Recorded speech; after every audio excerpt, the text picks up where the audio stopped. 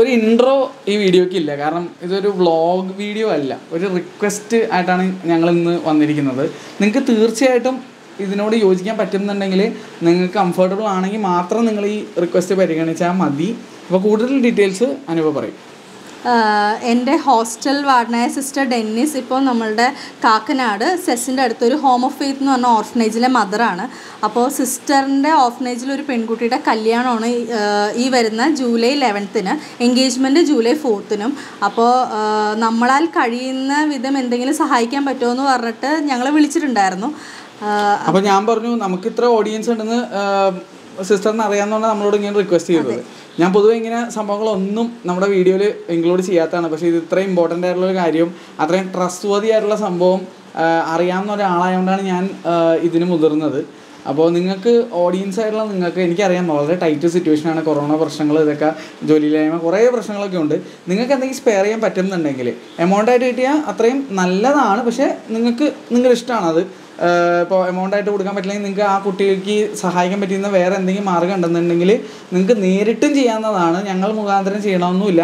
ഞാൻ ഈ വീഡിയോയുടെ ഡിസ്ക്രിപ്ഷൻ്റെ അടിയിൽ ഞാൻ ഈ ഹോം ഓഫ് ഫെയ്ത്ത് എന്ന് പറഞ്ഞ സ്ഥലത്തിൻ്റെ അഡ്രസ്സും കാര്യങ്ങളും കൊടുത്തേക്കാം. നിങ്ങൾ നേരിട്ട് ചെന്ന് സംസാരിക്കുന്നതാണ് സിസ്റ്റർ ഡെന്നിസിനോടും ആ കുട്ടിയോടും. ആ കുട്ടി എന്ന് ഞാൻ പറയുന്നതെന്ന് വെച്ചാൽ ആ കുട്ടിയുടെ മുഖമോ പേരോ ഞാൻ ഇവിടെ പറയാൻ ആഗ്രഹിക്കുന്നില്ല, കാരണം അതിൻ്റെ ആവശ്യമില്ല. അപ്പോൾ അതുകൊണ്ട് അങ്ങനെ ചെയ്യാത്തത്. നിങ്ങൾക്ക് നേരിട്ട് ചെന്ന് ആ കുട്ടിയെ കാണാവുന്നതാണ്. കാര്യങ്ങളൊക്കെ നേരിട്ട് അറിഞ്ഞ് വേണമെങ്കിൽ സഹായിക്കാവുന്നതാണ്. അപ്പോൾ അങ്ങനെ ചെയ്യാം. ഞങ്ങളെ ഒരുപാട് വിശ്വാസമുള്ള ആളുകളാണെങ്കിൽ നിങ്ങൾക്ക് ചെയ്യാൻ പറ്റുന്നൊരു കാര്യം എന്ന് പറയുമ്പോൾ വളരെ ചുരുക്കം സമയമുള്ളൂ. അതുകൊണ്ടാണ്.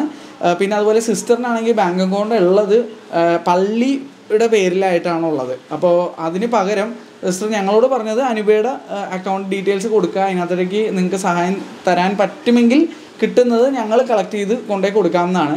അപ്പോൾ നിങ്ങൾക്ക് അത് വിശ്വാസം ഉണ്ടെങ്കിൽ മാത്രം നിങ്ങൾ ചെയ്യുക. അതുകൊണ്ട് അനുപയുടെ ഡീറ്റെയിൽസ് ഞാൻ ഡിസ്ക്രിപ്ഷൻ്റെ അടിയിൽ കൊടുത്തേക്കാം.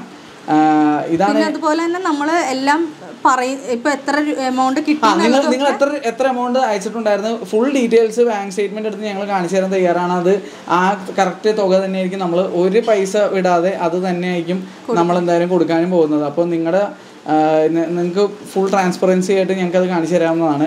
അപ്പോൾ നിങ്ങൾക്ക് പറ്റുന്നുണ്ടെങ്കിൽ നിങ്ങൾ സഹായിക്കുക. നമ്മുടെ ഓഡിയൻസിനോട് ഞാൻ എൻ്റെ ഒരു റിക്വസ്റ്റ് മാത്രമാണ്, എൻ്റെ അനുപയുടെ പേരിലൊരു റിക്വസ്റ്റാണ്. നിങ്ങൾക്ക് പറ്റുന്നുണ്ടെങ്കിൽ, ഒരു പെൺകുട്ടിയുടെ ഒരു ആവശ്യത്തിന് വേണ്ടി ആയിട്ടുള്ളതുകൊണ്ടും ആ കുട്ടിക്ക് വേറെ ആരും ഇല്ലാത്തതുകൊണ്ടാണ് നമ്മളിങ്ങനെ പറയുന്നത്. അപ്പോൾ നിങ്ങളാൽ കഴിയുന്ന സഹായം ഞങ്ങൾ റിക്വസ്റ്റ് ചെയ്യുന്നു. പ്രതീക്ഷിക്കുന്നില്ല, പക്ഷേ റിക്വസ്റ്റ് ചെയ്യുന്നു. നിങ്ങൾക്ക് ചെയ്യാൻ പറ്റിയാൽ വളരെ നല്ലതായിരിക്കും. അപ്പോൾ ഇത് പറയാനാണ് ഞങ്ങൾ വന്നത്. ഇത് ജസ്റ്റ് നിങ്ങളെയും കൂടെ അറിയിക്കാൻ വേണ്ടിയിട്ടാണ് വന്നത്.